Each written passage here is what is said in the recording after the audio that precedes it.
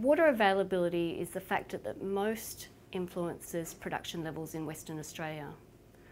Two of the factors that define how much water is available to our plants are the clay content and the organic matter content.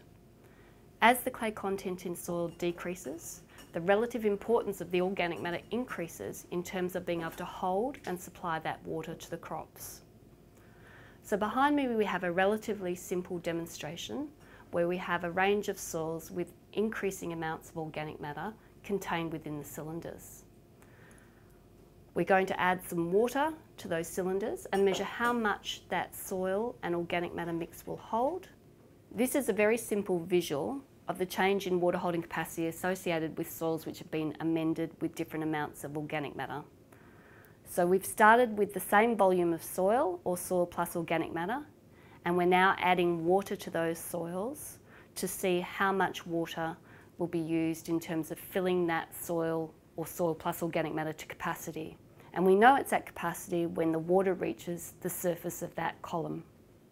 Our expectation would be that by increasing the amount of soil organic matter in a soil, we can hold more water. So for every 1% increase in carbon, that's a measure of organic matter, we would expect there to be a change of between 2 and 5 millimetres in stored water available. Here we can see with our sand, which is low in organic matter content, we've used a smaller amount of water in terms of filling it up to its surface.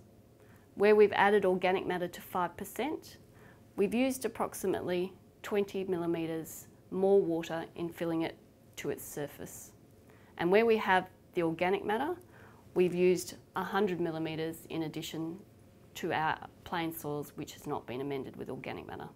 Organic matter is very slow to build up in soils, and in fact it's largely incremental, so small change over long periods of time. It's generally a decadal change and isn't going to happen overnight.